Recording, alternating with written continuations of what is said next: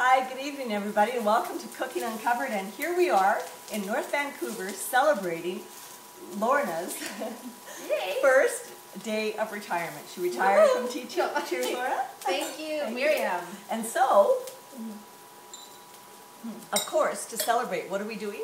We're cooking. Of course we're cooking. Of course. What else? And Lorna has brought over with her some fabulous prawns. Prawns, yeah. From Gibsons on the Sunshine Coast in BC. And she's brought these over, and we're using them today in our, what are we going to call this? A prawn. Gibsons, specialty, pasta rotini extraordinaire. Pasta, rotini, prawny thingy going on. Okay, good. So, what we're starting with is one whole onion in the pot, and Lorna's stirring that up. And I'm just finished dicing up the garlic. Now, we're using a lot of garlic today, right? Yeah, usually with the prawns it can handle it. I think so. I agree. This, again, I've told you this before, but this is my organic garlic that I brought over from Reg's Island, which our friend Reg at school, he has a cabin on Gabriola Island. Yeah, just off Vancouver Island. And this came from a farmer's market. So this garlic I bought in the summer, in late August, and I've kept in a paper bag in a very cold place, actually outside on the back porch, to tell you the truth. It's the only thing that the deer and the raccoons don't like. And now I have this beautiful fresh garlic all winter long. It's perfect. So in goes gorgeous. 4 nice big cloves of garlic. Go into our sauteed onions. It smells incredible. Is it? Mm-hmm. Here, let me just get a cloth. Okay. Smells so great. So Lorna, have you started to relax yet after the big retirement? It was like almost instant. I'm very good at it. Yes, this is seriously, this is day one of her retirement. Yeah. It's fabulous. So we've got the onions in here. We're going to add. This is about a cup of diced. What is this? Diced and sliced zucchini. Zucchini. And of course, I've told you about my famous mandolin. And that's not a musical instrument, no, is it? no. Okay. Our mandolin is that beautiful instrument that slices and dices. Actually, I should probably show it to you. See this? You're asking. So this is my mandolin. It comes in its own little stand. I got this at a food fair some while ago. And see this? It just dices and slices all, and it's got all these different blades. Love this tool. Love this tool. Yes, I was sitting on the other side of the island, and you had that done in like 5 minutes. All of this. 2 seconds. Zip, zip, zip. So to that, we're going to add about 2 tablespoons of diced anchovies. Lots of salt in that. She's retired, and I can't talk.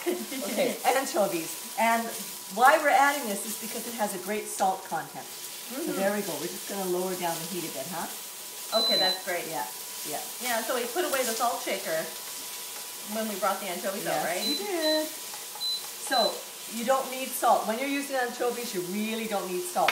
To that... Oh, you should smell this. Is it good? You can really smell the garlic. Now, what we're going to add to this is some herbs and spices. So we've got the bouquet garni that I talked about on camera before. Thyme, basil, oregano, and marjoram. We're going to add that. Lorna's going to add that. Great. And a few... Yeah, a little bit of hot peppers. Chili peppers. And, of course, some cracked pepper. Oh, that's way too much. This is a dish that you can seriously get prepared within half an hour, and you get it in the pan. And on the back stove, we've got our water boiling, and we're going to reconstitute our pasta because we've actually already parboiled our pasta, which is kind of good if you're having guests over for dinner. So it's just tonight. It's just Lorna, myself, and Carl. We're going to have dinner together. It's going to be amazing. And I have about, that's what, maybe... Teaspoon? Yeah, maybe a teaspoon of bouquet garni. I'm just going to add it now while it's and dried herbs. That's the dried herbs. And Lorna should add, do you think you should add these now? I think so. Yeah, just a little bit. Sprinkling, Not that much. Yeah. Just a little smudge. Okay, good. Sounds good. So, a little bit of hot red pepper flakes. And then cracked pepper, Lorna? Do you want to we'll probably add this at the end as well. Yep. Would be? A little bit, yeah, that's right. Not too much. And what we have here is the prawns from Gibsons. Where did they actually come from? Actually, our neighbor we have a vacation home on a little lane, and our neighbor 2 doors down actually does fishing charters, and he went fishing, and he caught a whole lot of prawns, and he sells them to neighbors. These are as fresh can be. She just came back from the coast this morning, right? Or last night? Yeah. And brought the prawns with us. Perfect. So now to this, we're going to add the prawns or the tomatoes first? We'll go the tomatoes first. Okay, the prawns cook very quickly. So these are tomatoes which, these were 4 on-the-vine tomatoes, right? On the vine tomatoes, hothouse tomatoes. 4 of them we're going to add in. Really to the rest, finely the rest sliced, of our aren't they? Yeah.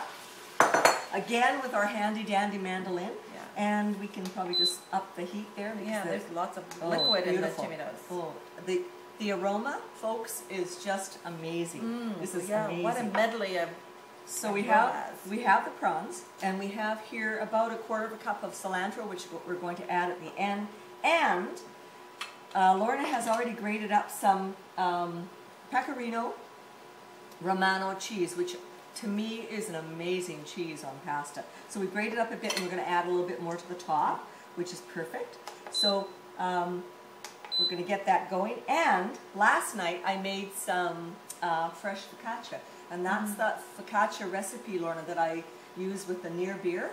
The fake beer. Right. So it's basically 3 cups of flour to the 1 cup of beer, 1 1/4 cup of beer, and you use a little bit of yeast and a lot of herbs. So I use my fresh rosemary out of the garden, and I use this bouquet garni again that I got from the island, and any fresh herbs you have, and you put it in, and it is just amazing bread. Wow. So we have a piece of this beautiful focaccia that we've just heated up, and that's going to go on our pasta as well.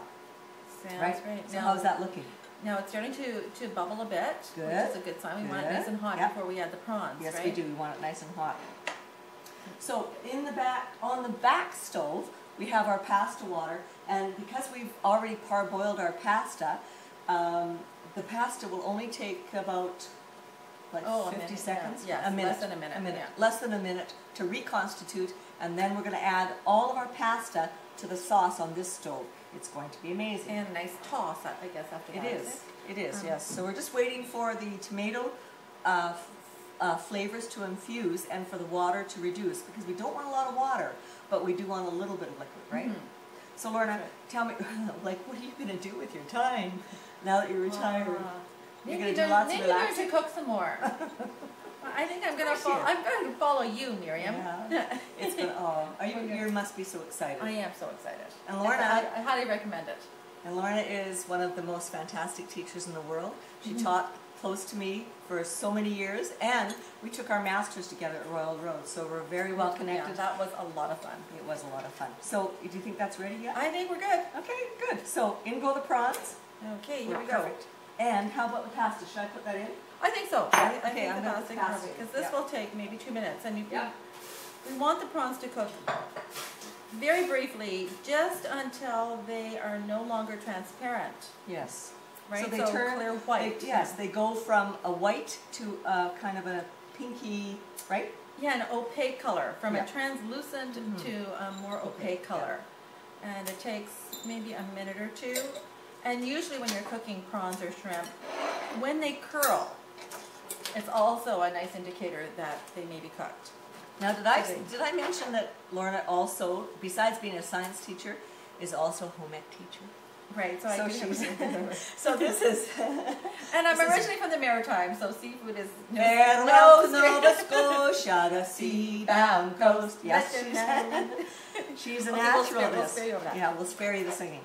So, what I like to do when we're having pasta, I cut the focaccia in beautiful little wedges that's gone beautiful. through, and then you just kind of, you have your pasta dish, or you have your plate, and then you plate your pasta and you use your focaccia. How's that going? Oh, okay. It's almost done. It's almost done. It's looking off. It looks beautiful. We have actually a nice. Should we use the pasta bowl? How would we use the pasta bowl? Oh, that's a great idea. A great idea. Yeah, actually the prawns are now pretty much cooked. So I think we're good for the pasta. We just toss it to heat the pasta up, and we're ready for plating. Yay! I think, and with all these fresh vegetables. Oh, it's amazing. It's do you want to just let's show the... Can you see this? Yes. Oh my goodness, look at that. prawns, zucchini. It's beautiful. Everything's totally Perfect. fresh. Great. Okay, so into that we're going to toss the reconstituted pasta. So this is a whole wheat, whole grain. What is it? Yeah, whole wheat Rotini. Yes, it's a whole wheat rotini, which is very nice. So that the whole thing goes in. Lorna's going to stir that. Just toss it together with the sauce and the prawns. And to that, we're going to add, Lorna's grated some of the pecorino romano, which is amazing. So we're going to put that into actually into, I'm just going to be over here a little bit. Yeah, I wonder if you can see that. Oh, can you see that? How beautiful that is? Oh, it's just a gorgeous dish. Beautiful. And to that, is that ready to go? That is ready to go. It's so amazing how quickly this comes together, and half an hour. Seriously, yes. Folks, half an hour. You can have this. So we're going to put a little bit of the cilantro in it now, and Lorna's going to stir that in, and then we're going to reserve half of the cilantro for the top. Oh, the cilantro so we've got that ready to go.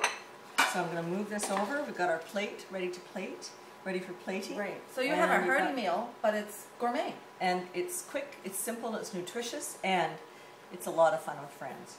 Serve. Okay, there's your spoon. I'll take that. Perfect. Okay. Yep. Go ahead. Oh my goodness. Ooh, look at the prawns. Oh, beautiful. Yeah. This is an amazing dish. Beautiful. Beautiful. That's perfect. So to that, I think here's your cheese, Lorna. Why don't you grate some of that on? Okay. And then to that, we're going to add some cilantro to the top, just because we can. And a little freshly grated. What kind of cheese was this again? This is pecorino romano. It's an amazing tasting cheese. To the very top, so you've got your focaccia wedges to the very top. Oh yes, a little sprinkling.